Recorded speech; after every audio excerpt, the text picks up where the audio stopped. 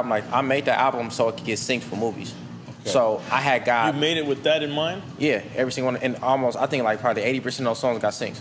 So the reason I made it because we had got an offer to do, was it the Army or was it FIFA? What was first, FIFA, right? It was Call of Duty gave me an offer. How much was it? Like crazy. Basically, Call of Duty gave me. Those are big checks. But like what Call of Duty gave me to do one song that they didn't even use was more than my whole album budget. Okay, but let's be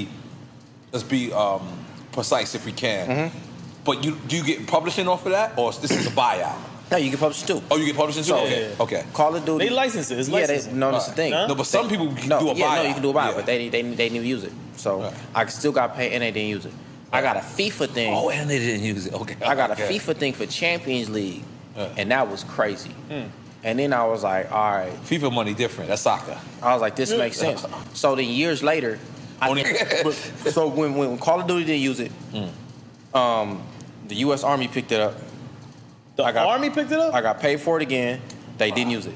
Then after the Army didn't use it, the Spider-Man movie used it. So this is all the meantime I'm making this album, and I'm touring. I'm like, all right, so if I can get 10 songs, every one of these songs can get synced. Right. Then I don't need nothing else. You feel me? Right. So then I made this song called Back Back. I made it for Baywatch. Right. They put it in the Baywatch trailer, and I noticed that like certain songs. B-A-K. Yeah, exactly. So what's it called? So I make Back Back, right? And we go the OA. This was a show called the OA. This director, and like it was the music director kept putting my shit in certain shit. So I noticed like what songs kept getting synced. Blue Suede kept getting synced, and some of North got synced. I noticed it was like they was going for the most abrupt sounds. Okay. To kind of separate the scenes. So then I started making music with that in mind. So Back Back got I got Back Back in Baywatch, Black Panther, and like one other thing, and then a lot of them other songs was getting synced. So basically, that changed my whole life. I love that video right there. That's pure strategy. I love how Vince Staples, thinks about what he's doing and how he analyzed the whole situation with his prior ability to get sync licensing on particular songs. And look, he found a niche in the market that allowed him to basically make a lot of money from songs that could, if they're synced for the next 30, 40 years, he'd be making way more money than artists just trying to make big hits to make sure they get streamed on Spotify, Apple Music and things like that. So I want to break that strategy down a little bit more. And let's get into it. But I love that approach. I just love that because it just shows there's just so many different ways of making money in the music industry, and it's not always that one way that you see every A-list artist doing or most A-list artists doing. So let's break that down. What's going on, guys? My name is Matei. Another day from Music Biz Daily. If you wait till the end of the video, I'll tell you what I got going on this month and how me and my team can help you. But let me stay on this topic of sync licensing and specifically how Vince Staples was able to really figure out a demand in the marketplace, or like a niche market that he could make songs for, right? So he talks about after he got a placement off of FIFA, he realized what type of publishing money and probably upfront licensing fee those type of deals pay. So he literally went ahead and strategically made an album. And he thought about, you could see his thought process, how he, made a song for Baywatch, and then he made a song for another theme or another movie.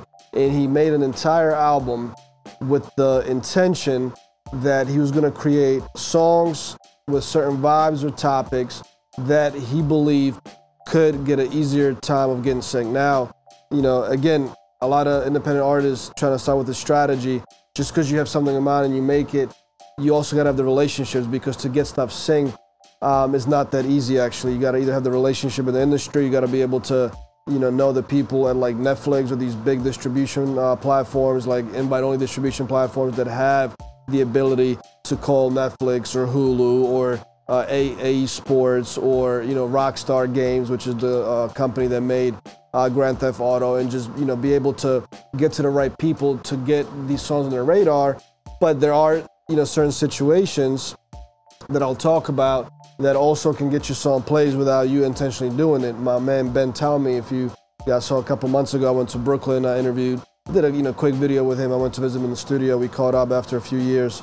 but you know, he had a song that back in 2016, which was much easier to get your songs on New Music Friday. He sort of got lucky. He talks about that it was, you know, luck in this case, but it was a really good song and got picked by New Music Friday, ended up on that playlist. And what happens is these, you know, directors of like, whatever their position title is, the curators that decide what type of sounds or music or background production goes into commercials, movies, sitcoms, and things like that. They heard that song on the New Music Friday. They placed his song into a Microsoft commercial for one of their new like tablets. This is back in like 2017 and 2018, I believe.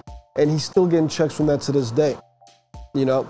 And yes, the song has like a couple million streams at this point on, you know, Spotify and probably Apple Music. So let's say he made another, you know, 15 to 20,000 off of that. But the checks from the publishing and the sing licensing, just being on the commercial, surpassed that revenue for sure.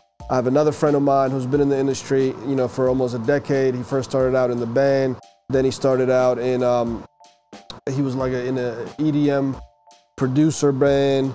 Long story short, he made a lot of connections in the industry. And again, he figured out how he was able to make relationships with certain curators or people in position that decide what type of background production they need for commercials, sitcoms, and things like that. And that's his sole job. That's all he does. You know what I'm saying? He probably works 20, 25 hours a week at this point, just in his home studio, creates whatever needs to be created for these different jobs. Sometimes those tracks are bought out right from him. Sometimes he gets publishing on them. Makes a super healthy salary. I'm not talking millions a year or anything like that, but you know, maybe around 300. He doesn't share his finances with me, but the point I'm trying to make, you can make a lot of different money in this industry if you approach it from different angles. And clearly Vince Staples has figured out that not only am I already a known artist and I'm gonna get some streaming money and all of that, but if I could just like specifically focus on the strategy and make songs that could get synced because the vibe fits, the lyrics fit, all that fits, and he already had a few placements, so his manager can kind of go back and based off that relationship can say, hey, do you know somebody at such and such network that is looking for X, Y, and Z? And it's a great strategy for him, you know? And like Vince Staples, I'm a fan of him, but like, you know, he's not like an A-list artist where everybody knows about him, but this man may even be making more money himself on his own or independently, you know, with his team, obviously, more than some A-list artists under label contracts. And trust me, labels always try to go after sing licensing. So I don't want to make this video too long. Big ups to Vince Staples. Just it's a great strategy. I love the way he approached it. Another example of that, if you understand the business and you're in the business, you're not just worried about being in the studio, in the booth, making the songs and then doing whatever the hell you think A-list artists are doing. But if you are strategic, you make the relationships, put a little bit of thought process behind it, you understand the business, you understand the numbers, all that together create a great, healthy financial situation for any artist. But it's just, you know, you can't give up, you gotta keep going. Your music's gotta be good, of course. You gotta make the networks. Network is key. You know, when they say network is your net worth, there's a lot of truth to it. Don't just take that statement alone and say, oh, I know a ton of people, I'm gonna blow up. That's also not the only thing. You gotta have all these things working in, you know, parallel correctly. Having a decent network, understanding how to do marketing properly, understanding how to do business, understanding how to do physical marketing properly. All that will come with time, you know.